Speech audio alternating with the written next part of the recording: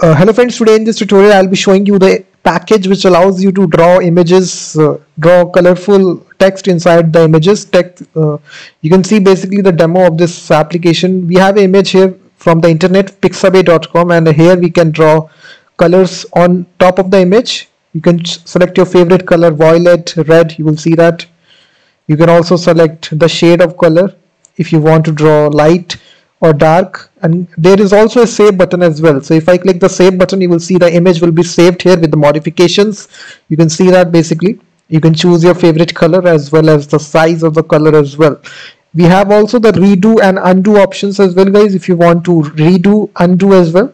There is also a dustbin icon as well, guys. If you want to click this icon, the image will be reset to its original form, and you can just select the size of the shade here. If you want the bigger shade, you can select this shade, and now you can see that it will be very lighter.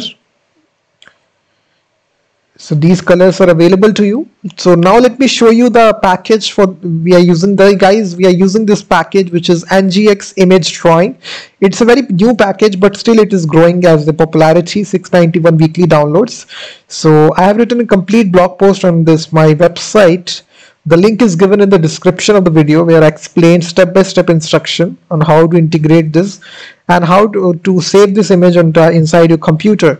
We are using also this file saver dependency, which allows you to save the image onto your computer.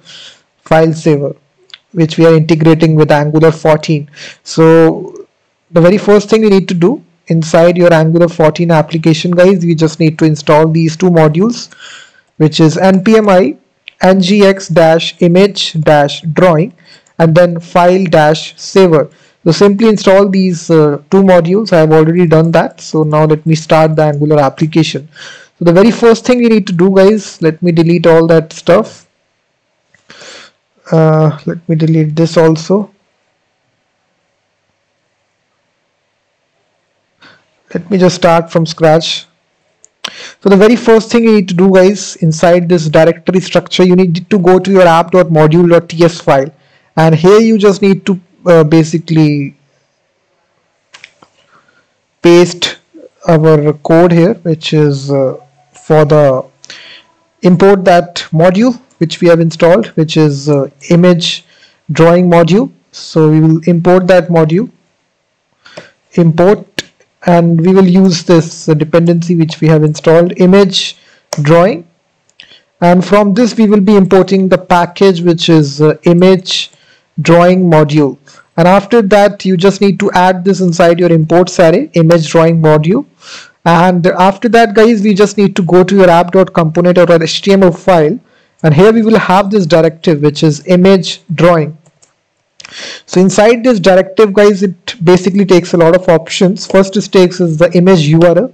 You can even provide here also this image, but we will be providing dynamically, so we will be using a variable here which is image URL. And after that it takes basically the output mem type.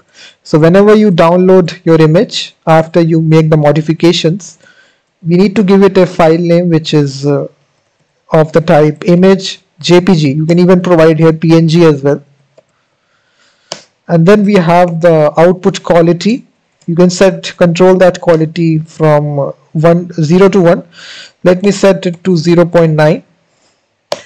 And then basically we have the callback function. Whenever you click the save button, this function will execute, where you can pass your image to download this inside your computer. So this is basically the directive. It supports 4 options, and now we just need to initialize these options inside your TypeScript file.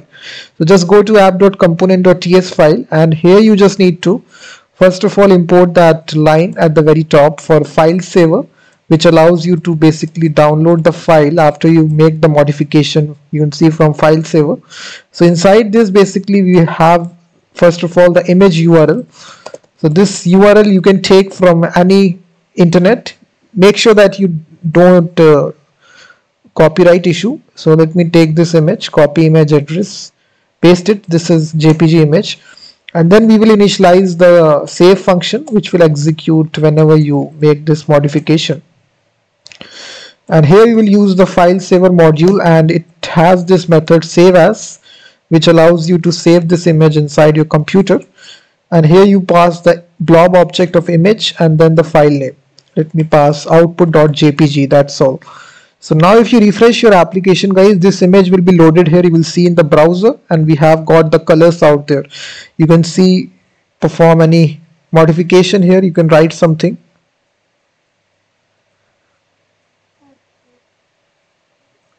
You can write text. You can modify these images. Anything you can do with favorite color. Click on save here. You can see your file is saved.